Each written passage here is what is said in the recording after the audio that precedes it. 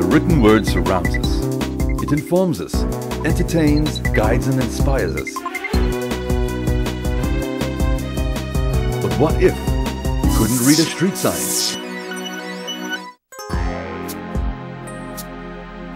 If you couldn't understand the directions on a medicine label?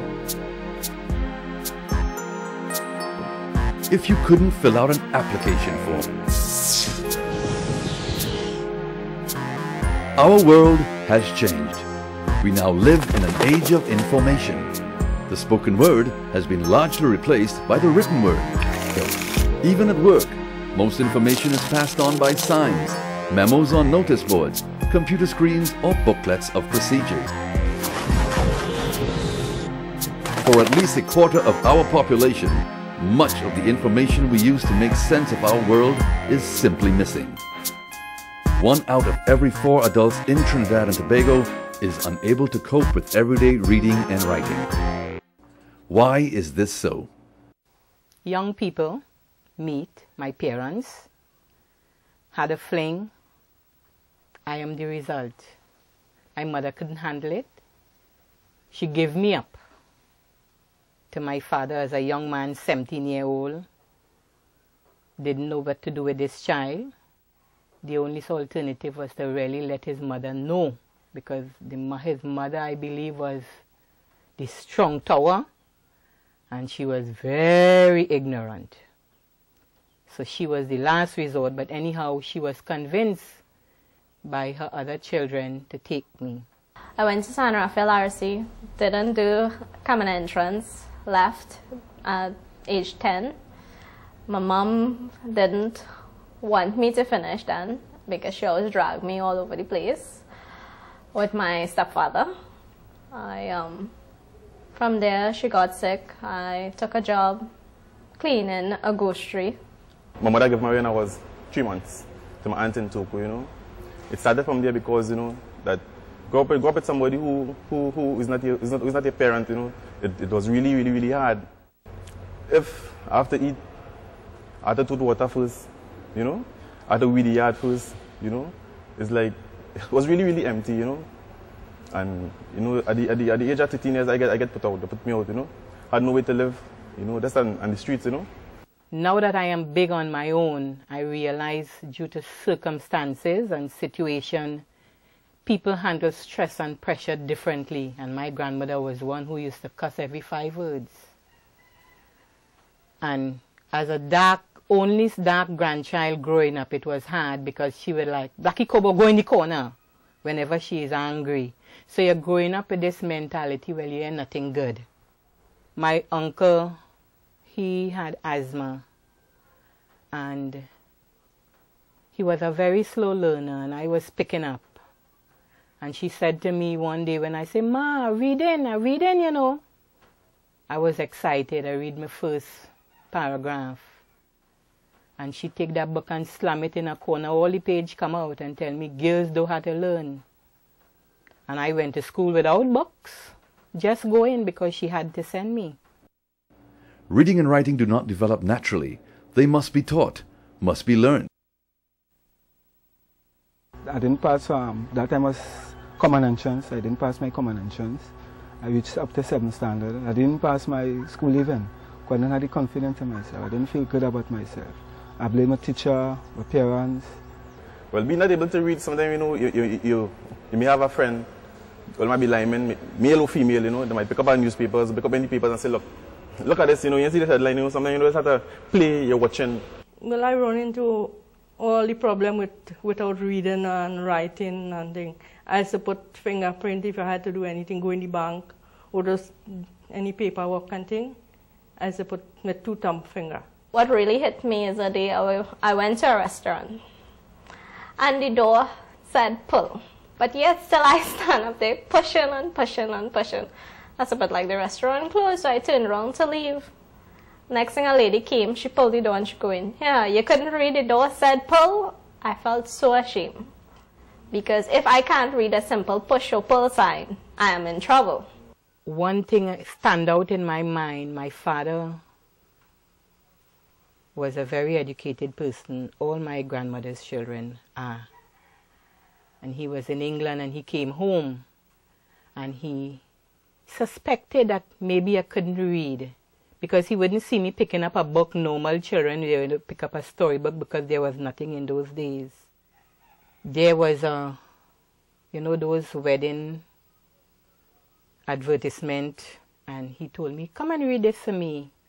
And it was the invitation of Mr. and Mrs. White. I could never forget that. I had about maybe 15, going on 16.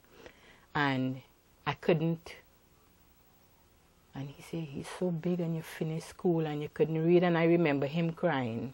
You have 2 surveys done in Trinidad. The first one was done by ALTA and the second one was done by UE. Those surveys, although they were completely different surveys, agree a lot on the results, which would give you a feeling that there is an element of accuracy here. 2 different surveys coming up with much the same information. So what they're showing you is that about 1 in 4 persons in Trinidad, and this is a Trinidad population we're talking about over the age of 15, has problems with everyday reading tasks. So that is, if they want to just find out where a place is, they can't read the street signs to know where to go to, can't read the signs on buildings to know if they're in the right place. Information on doors, closed and open, that kind of stuff is going to be a challenge. Grocery shopping, is this product, once there are no pictures, what is this in this product, in its container? So those kind of everyday things will be a challenge for 1 out of 4 persons. One day at home, lying down with me and my wife, and I saw this program, I think it's a Monday morning and Dateline, you know, adult literacy program with Paula Lucy Smith, and that was a blessing to me. As I see it, I know, look, hey, that is me. I used to go through the papers trying to find some program that will help me, you know what I mean? And ALTA had this advertisement, and I started there, and it has improved my life. I have the husband, I have the home, I have the children, but yet still I'm empty. I couldn't read. 8 years ago that was, until one day I saw Alison on Community Dateline advertising ALTA. And this is where I am today. ALTA is Adult Literacy Tutors Association. ALTA's function is to teach adults how to read and write to be functional in society. ALTA really started in 1992, but it came out of my experience, first working in a senior comprehensive school and then later working in a program which was a UNESCO program and a Ministry of Education program for International Literacy Year in 1990. And I was a volunteer tutor with that program. Had my class at Woodbrook Government Secondary in the afternoons, and at the end of 1990, International Literacy Year came to a close, and so did the program. So 2 years after International Literacy Year in October 1992, a small group of us, who were then the tutors there at Woodbrook Government Secondary, got together and said, okay, we have to try and network with other groups. But what we found is when we looked for other groups to network with, we really didn't find any. And that's how ALTA was born, that we then were the genesis of the Adult Literacy Tutors Association. When I decided to go to ALTA and I showed up, they already was registered. But the teacher was so nice to me. She said, you can sit in on my class until it's time to register. I said, okay. I said, you know, I'm feeling how, yeah, look around now. Tell me what you see. Tell me the age of the people you see. I said, well, some of them could be my mother, my grandmother, my uncle. Yeah, well, so what you are ashamed of, what you are afraid of, who are you doing this for? She made me sit and think, you know, who am I going to do this for? And when I realized that I am going to do this for me, nobody wouldn't be able to take it from me in the long run. It will be something with me for life. Well, it was a Monday when I heard the program, and the classes would have been like 2 days for the week, Tuesday and Thursday, because I always say if a program come about, I would give myself that chance, and I will prove to my grandmother and my father I could read. I went, I was ashamed, I was fearful, because I said, what people would say, you know, you're a big woman like you can't read, you have children. But when I do so, I realized it had older people than me there. Well, the program was good. I had a good teacher, Mrs. Cynthia Ellis, and you know, she take well good interest, because I was interested too. Because I tell her I used to go and do the homework, write whatever line, because I used to do probably 3 lines, 4 lines, you know, and then after that I do 2, 3 pages, you know, because I get the confidence, and I would work with a small dictionary. Some of the words that probably using every day, sometimes it have more one meaning, and you could use it in different, you know, different places. Them teachers and them just teach you over and over. If you know, They teach you over and over. And if you don't know how to write, they show you how to write it. They write it on the board. Even they hold your hand and make you write it. Write it on the book. And they continue like that. The teachers are very nice. Very nice. I want to say too, that's because of the love for people, them doing it, because they don't even get paid to do it. If you're not feeling well enough to do the work and you have like personal stress, like we put it this way, you can go and talk to them. They're very understanding. They're very kind, considerate people. Anybody can learn to read. The rate at which they learn to read will differ. Everybody will have different aptitudes. And clearly, if you are coming as an adult and you've been through some schooling before, maybe you are not one that picks up reading quickly, right? So it may be more of an effort for you, but doesn't mean you can't learn.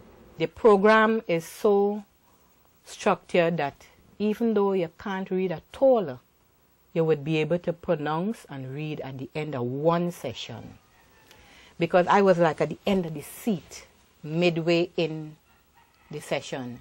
Because here it is, words that we use every day being put on a blackboard. And she marked the V for the vowels and the C to help you divide the words. And I was like, common sense was one of the words. Communicate. And she said, well, beat the words. Say your name. Presencia. And she would make people, she would write people's name, stand up in front of the board and write everybody's name. And a lot of people couldn't identify the name. And I was like, wait now. I could read. But you just didn't know how. Right now, it really helped me a lot too, because in our job now, it have something they call a job card. Every job you do, you have to make sure and go and put on the name of the vehicle, what you're exactly going to do on it, In work where I am now, it was I tell you, before you had a strip up, you had to do that, but now you have computers. When the computer down, you have to call the IT man. He might tell you, well, read out what it have there. I could do that.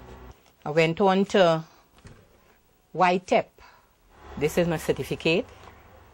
This is my certificate. With the school leaving, I had 3 credits and a distinction.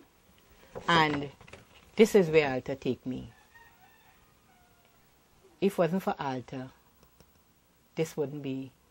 There's success and then there's success. I mean, you can have extravagant business, extravagant car, but the real success comes within when you know you accomplished something that nobody else could have done for you. Like being able to read and write. I mean, that is an achievement that there is no word to describe that. If you are afraid of coming to the class, you have to consider that fear of coming to the class is small compared to the fear that you're going to face every day when you're wondering, when is somebody going to find out that I can't read? Well, it begins with you. You have to do it for yourself. You have to really dig deep and put it aside. Because that is the most fear people want. They want this one to know that one. But eventually they would know. Because it will have situation that you will have to. Because when I've been saying, somebody can make a sign over your house. I will say that's make the first step, and make the first step. And remember, it's you are the problem. So you have to cry out for help, And you see, don't feel as only you alone are the problem. It's plenty people are the problem. People just have a nice suit, nice car, fancy cars, nice goal, and they carry that right, I want to say let's give it one try, and you will see the difference it will make. You have to be able to get up there, face the world, and do this, because the world wouldn't give you anything unless you do this for yourself first. You will find that you have so much to learn and you have so much to progress in life you have so far to go in life if you would come out. So don't be afraid. Just make it. Once you make that first step to come to the first class, you'll realize it's so easy. I don't hide no more. See, I take off the mask. There's no more mask now, I need help and I cry out for help, and this way it is no, ALTA is an effective program, take it from me. I couldn't read. So even if you don't feel like asking for help, we will come and ask you if you would like help. So it's not a threatening type environment at all. And if you find that you're struggling with something, teacher will stay back with you, help you through it. So you're going to find that fear, either you decide to live with fear all your life, or you decide to face it now, go into the class, deal with it, and then you find you're fear-free within a few weeks. There have been hundreds of success stories with ALTA graduates over the past 12 years. Just call 624-ALTA, 624-2582, or register for an ALTA class at your local library on the first Tuesday and Wednesday of the school term in September. Join ALTA and open the door to the world of the written word.